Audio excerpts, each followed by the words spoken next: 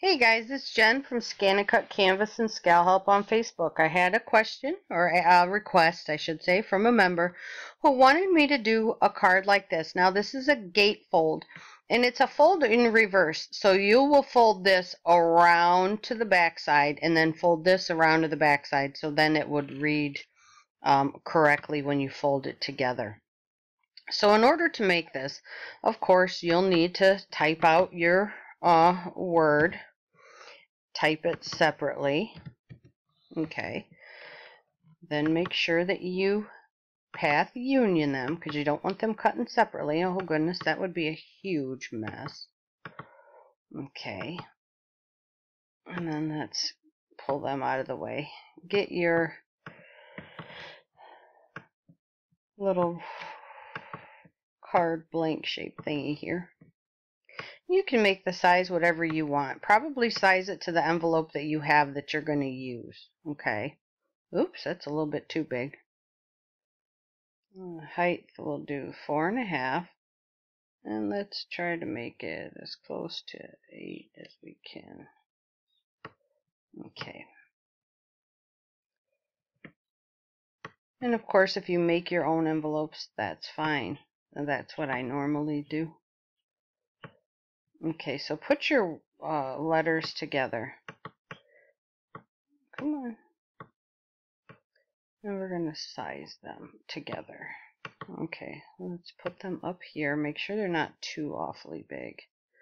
Nope, that's good. And you want to see space between the letters in the card.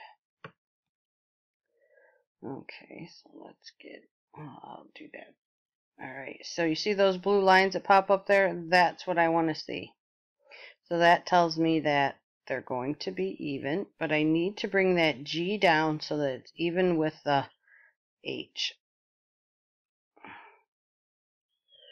Or where's that G at? Let's bring it over here. Okay, that's where I want it. So these are the directional arrows. See, I can't move it any which way other than straight across. So I'm going to move it that way. Then I'll use this arrow to nudge it out a little bit more. Okay, that looks good. So now I'm going to come in here and I'm going to grab 2 of these little guys. Actually, you can do it with just using 1, but that's okay. Actually, yeah, I'll just do it using 1 because that'll be easier for you guys. So let's put this one guy up here. I don't want him real thick.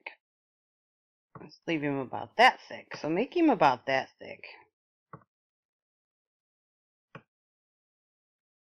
And let's move him around. I'm telling you. These little guys aren't participating very well.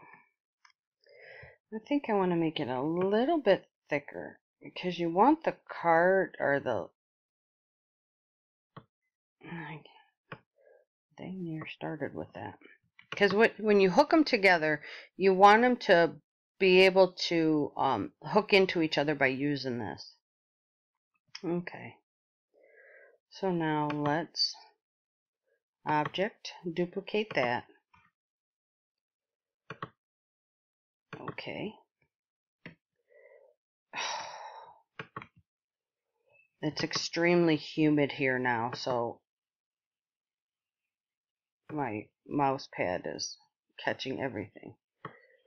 So now when we move this, the blue line should come up telling me when it's even. Yeah, you see that? Okay, so that tells me that it's even with this right here, because you don't want this being lower than this one, because when you try to hook them together, it's gonna, hit, and you don't want that. But you also don't want that to be atop that. Okay. So let's nudge this over here. Okay. So we know that this is above this.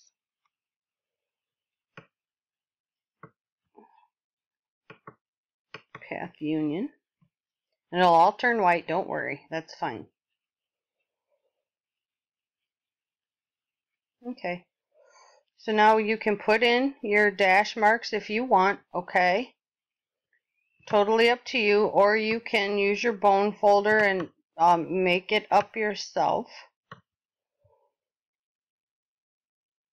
And what I normally do is I find the center, okay? And to do that, you come over here.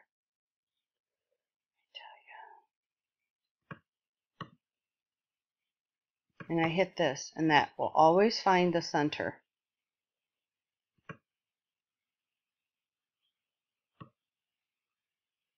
Okay, and I know when you have a gatefold card, you do not need the center. That's not what I'm doing. I am finding the center so that I can use that to help me find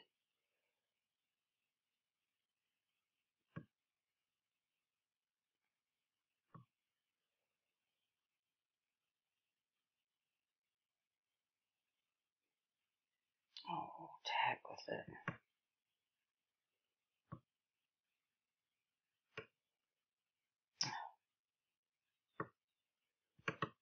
I just want this one. Just let me have this one. Don't tell me it went behind there. There we go. Alright.